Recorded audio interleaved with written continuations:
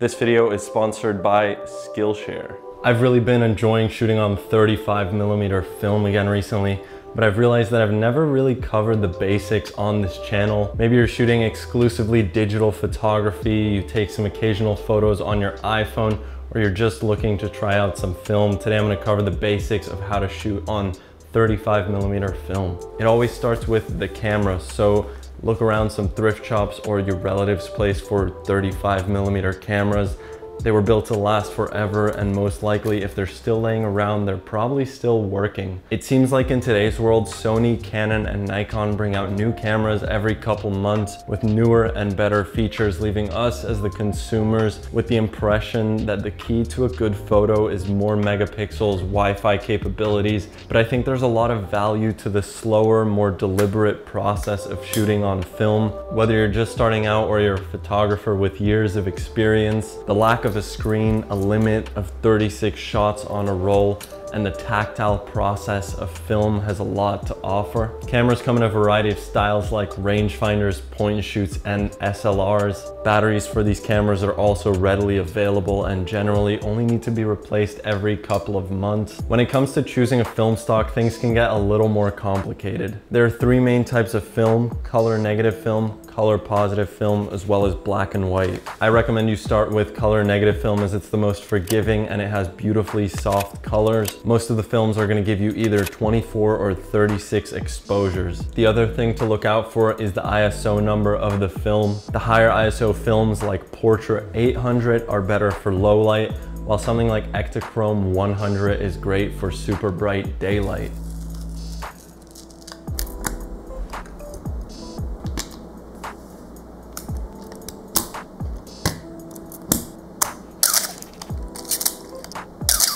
Set the camera to the correct ISO of your film and you're ready to shoot. Focusing is done with the front ring, and you'll know your shot's in focus when the two patches in the center of the viewfinder match up. In terms of exposing, the auto exposure mode on most of these cameras will probably do just fine. If you're working with color negative film, set your camera to a half or even a full stop of overexposure, because it's generally safer to overexpose your film than it is to underexpose it. The next and arguably most important part of the process is figuring out what you want to photograph. Document your hometown, your friends, or anything around you.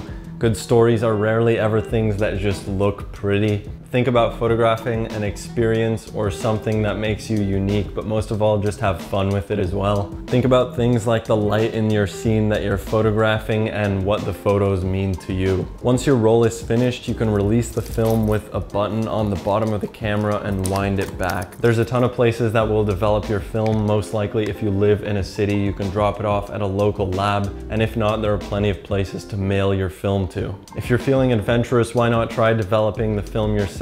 There's definitely a little bit of an initial cost, but in the long term, it saves a ton of money, and it's just really fun developing your own film and being in control of every step of the process. Then you can enjoy some beautifully grainy photos that will make you feel nostalgic about last week. I know this video is a little more basic, but I feel like I should have a dedicated video to the basics of film photography just sitting on this channel for anyone who finds it and needs an introduction. I want to thank Skillshare for sponsoring this video. Skillshare is an online learning community with thousands of classes covering dozens of creative and entrepreneurial skills. Explore classes in everything from photography and graphic design to music production and fine art. Premium memberships give you unlimited access to high quality classes from experts working in their fields to help you gain new skills and live your best life. Skillshare is also incredibly affordable with an annual membership starting at less than $10 a month. Skillshare has some incredible photography related classes, but personally I've really been enjoying this graphic design course by Chip Kidd. He talks about book and book cover design, which is super applicable to the world of photo book making. And it's definitely really fun seeing all these different courses and learning something new. For me, graphic design is very new, but it definitely influences photography in a lot of ways. You can use my link in the description to get 2 months of Skillshare for free, so why not give it a try? As always, you can check out my Instagram. It's @WillemVerb. Like the video if you liked it, and you can let me know what you thought in the comments down below. I try to respond to most of them. That's it for now. Peace.